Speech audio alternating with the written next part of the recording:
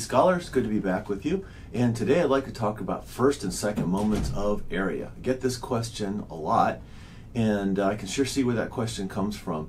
First and second moment of area seems like a very abstract concept, and yet we talk about it in terms of physical things. Well, how is that? Here's how. When I've told you before, when mathematicians see something enough times, they give it a name. Now, they don't always give it a very useful name, and this might be one of those times. When mathematicians saw this form of expression enough times, they decided to call it a moment of area. Well, moment is a force times a distance. A moment of area would be an area times a distance. I guess I could see that. That makes sense. And by the way, this dA here implies that's a double integral. Mathematicians are real big on writing things as compactly and as precisely as possible, and I pretty much want my mathematicians that way, so I'm okay with that. That n means just the power at which you take this distance to. So if n is 1, you have a first moment of area. N is 2, you have a second moment of area, and so on. In mechanics, we mostly just use first and second moments. Well, why? What do we do with them? Well, if I want to find the centroid of, say, this triangle here, let's say I want y bar. Okay, y bar, the distance of the centroid from this axis there, maybe it's down there.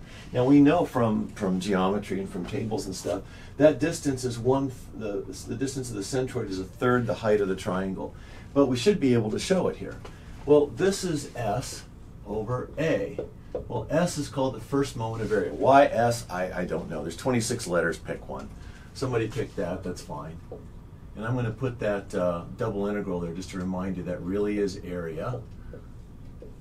Okay, that's a first moment of area, and that's area. That's how a mathematician figures out the area of a shape. Double integral across the area. And so this is really going to be like dx dy or dy dx. Since y appears there, I'll put the y first, but it doesn't really matter. You can do either. The dy and the dx can appear in either order. It's fine either way. So that's how you figure out a centroid. Well, let's try it. The slope of that line there is 4x.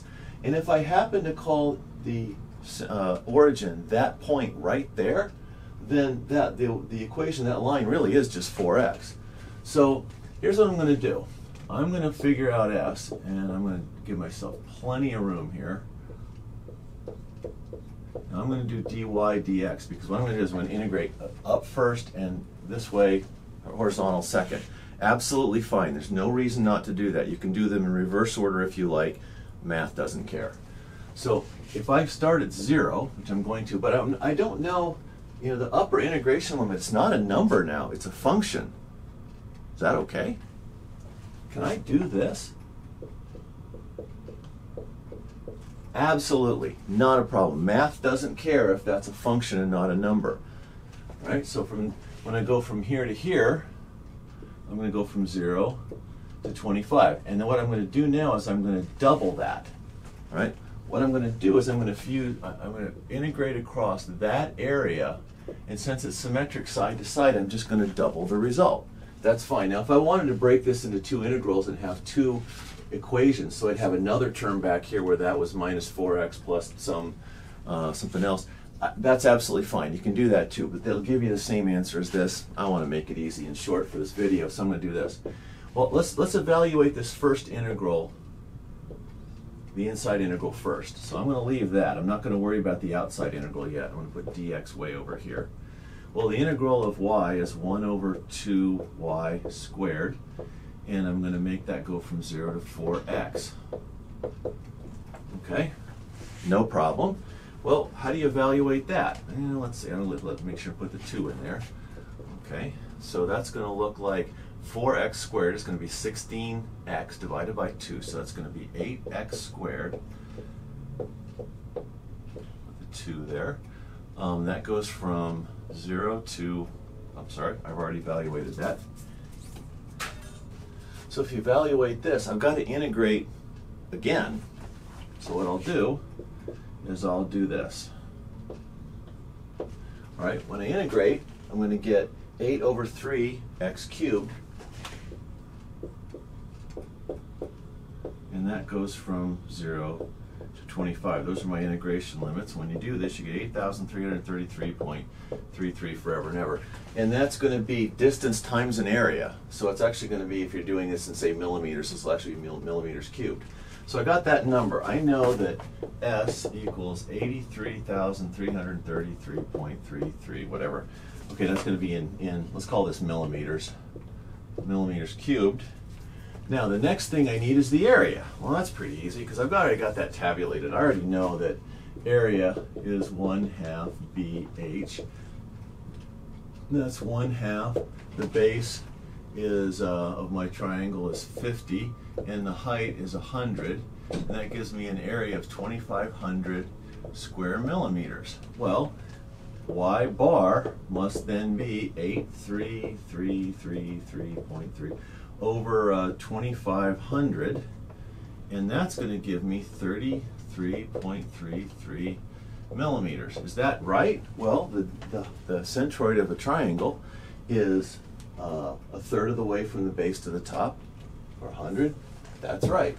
So we just got the right answer, and we did it using the way, you know, every mathematician does it, using a first moment of area.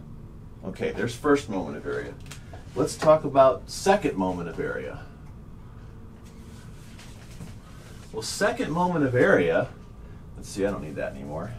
Second moment of area is, in the mechanics world, what we call area moment of inertia. And we care about it because area moment of inertia tells us about the stiffness of things like beams. Now, beams have two kinds of stiffness. They have stiffness due to the material, which is the elastic modulus, and stiffness due to the shape, which is the area moment of inertia. So I've got this giant piece of wood here a guy gave to me, and it's really, really nice. I'm going to make a guitar out of this, maybe more than one. And so here's what it looks like. All right, I think this is yellow spruce. Okay, if I am loading it from the top, same using it to support a floor, if I put it that way, it's relatively stiff. If I put it that way, it's flexible. So if you look at how floors are held up in houses, the beams under them, called floor joists, always look like this. Makes the floor nice and stiff and nice and strong. If you made it this way, the stiffness would go way down, and it would feel like you were walking across maybe a trampoline. Okay, very flexible, not good. The difference in stiffness between this and this is defined by the area moment of inertia, which is the second moment of area. So let's figure that out. All right, I'm going to write, to start, I am going to start with exactly what I had up here before. I had 2. I'm going to call that I now. I is the letter we usually use to designate area moment of inertia. Again, why? I don't know. There's 26 letters. Pick one. Y, D, y dx, but I'm going to make one change here. Instead of y to the first power, I'm going to say y to the second power. That's area moment of inertia. You see how the form of this doesn't change? All I did was change that integer power up there to go from first to second moment. If you want to go to third moment, make that a 3. Right? We don't use third moments in mechanics as far as I've ever seen. There's probably some use for this off the top of my head. I don't know what it is.